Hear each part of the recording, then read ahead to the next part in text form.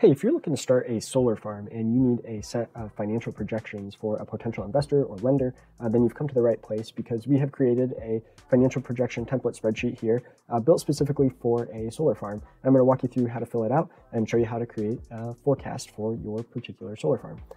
But before I dive too far into that, my name's Adam Huxema. I'm the co-founder of ProjectionHub, and over the last decade, we've helped over 50,000 entrepreneurs create financial projections for all sorts of different businesses, industries, for potential investors, lenders, and just for internal planning. And today, we're specifically focused on this solar farm template that we built out. Now, I'm going to link to this template in the description of the video below, so you can go and grab that there. Also, if you stick around to the end of the video, as a thank you, we'll give you access to a coupon code that you can use to get a discount on this template as well. All right, with that, let's go ahead and dive in. I'll show you how it works.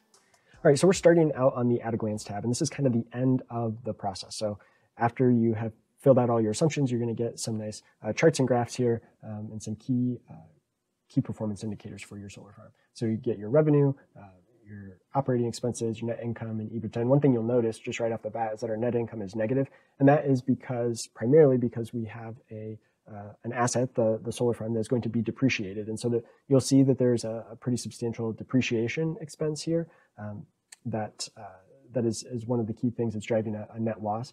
But our EBITDA, our earnings before interest, tax, depreciation, and amortization, is positive in this example. And so I'll walk you through how we filled this out. We also are going to get a 5-year income statement summary, 5-year cash flow summary, and a 5-year balance sheet summary. And then the income statement, cash flow, and balance sheet broken down by month for each of the 5 years. All right, so that's kind of the deliverable. There's a bit of work we're going to have to do in order to get there. So let's go back to our input assumptions tab here. And one thing to note is that every cell that's highlighted in light blue is an assumption that you can change. So let's say we've got a solar farm here. We're going to have equity investment of $500,000. And it's going to be a 1 megawatt solar farm. It's going to cost $1 million for the panels and equipment and installation. And then the land, let's say we're going to buy the land instead of lease it. So land costs of $500,000 as well. And let's say we have a commercial loan for $1.25 million, amortized over 30 years at 6.5%. All right, now let's jump to the input revenue tab here. So we've got our 1 megawatt solar farm. You could actually put in multiple units. So if you had, you wanted to do different unit types. So if you had 1 megawatt solar farm, but you're actually installing 3 of them, maybe all at the same time, you could put 3 and it would just multiply everything by 3. The other option would be you could put in, 2 megawatt solar farm here and put in assumptions for a second one. You'll be able to put in what is the first month in the projections where revenue has started to be generated from this solar farm. So for the first one, we're saying basically the projections are starting when the solar farm is put into operation. So it starts generating revenue right in month 1, and it takes 3 months to reach its full capacity. But you could, if you wanted to layer in adding a second, a third, additional solar farms each year or every month, you can do that simply by putting the first month could be month 13, right, to bring on the next unit.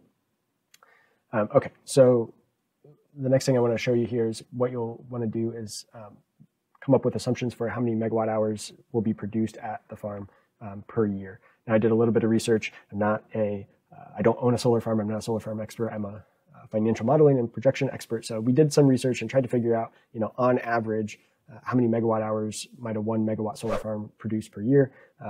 And we found a number, 2,146 megawatt hours. And then again, it's going to vary dramatically how much you can sell that electricity for per kilowatt hour. So I've got 8 cents right here in this example. And I think from my research, it could be probably dramatically higher or maybe lower, really depending on where you're at in the world, right? And so you'll need to, do your own research on that. But then once we have those assumptions in there, we'll be able to calculate our monthly revenue, which is just the 2,146 megawatt hours produced per year divided by 12 to come up with a monthly number, times the 8 cents per kilowatt hour, times 1,000, because there are 1,000 kilowatt hours in a megawatt hour, right? So that will give us our monthly revenue of $14,307. Now, we can add in annual price increase assumptions and then built-in downtime. So if you expect the farm to be down for repairs and maintenance, perhaps, or for whatever reason, we have built in the ability to have some percentage downtime. All right, so now we want to go to our Input Other Expenses tab, and we can see some operating expenses that we have entered in here. So I've got a repair and maintenance line item, and what you can do here is you can select from this dropdown whether the expense should be a fixed dollar amount or a percentage of revenue. And so I've got this set up as a percentage of total revenue, and assuming we'll spend 10% of total revenue on repairs and maintenance. I'm just keeping the farm in good operating condition. $500 a month on accounting, $500 a month on software and subscriptions, have an other expense category, just kind of a miscellaneous at 3% of revenue. Insurance, professional services, where you might need just solar farm, experts, or maybe you need legal services or other professional services. So we have a budget line item for that. Property taxes, this is going to vary depending on your situation, your location, all sorts of things, but I just made that as a percentage of revenue as well. And then groundskeeping of $500 per month. Again, could vary dramatically depending on your location and situation. And then we have a salaries tab. Now for a single 1 megawatt solar farm, you're probably not going to need some, full-time employee or something, because once it's installed, the main thing will be repairs and maintenance. There doesn't need to be an employee there sitting and watching it, right? So you might need this tab if you're building out multiple solar farms, right? Then you might need a part-time property manager, or maybe full-time, depending on your scale. Maybe you employ maintenance staff, so you could actually employ maintenance staff instead of using this repairs and maintenance line item as a 10% of revenue. Maybe you use that here, okay? All right, so that brings us back to our at a glance tab, and you'll again be able to see whether you're profitable and whether you have EBITDA or not. Now, I would expect you're probably going to have a net loss, would be my expectation, because you're going to have a large depreciation expense. So if we look at the income summary, we look at depreciation, $33,000 a year.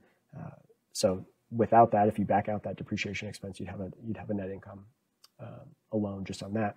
The main thing you want to do is take a look at the cash flow statement and look at this cash at beginning and period row here at the top of each year, and just make sure this cash at the beginning of the period never drops below zero. So you might be able to operate with a net loss forever because you might still be cash flow positive. So keep that in mind. All right. I think that's it. If you have any questions at all, please reach out to us at support@projectionhub.com. And like I mentioned, as a thank you for watching the video to the end, in the description of the video below, there'll be a link to this template. There'll also be a link to a form that you can fill out to get a coupon code. So fill out that form, grab the coupon code, and use that at checkout as our thank you for watching the video to the end, and grab that discount. So again, have any questions, leave a comment in the comment section below, or reach out to us directly at support@projectionhub.com. Thanks.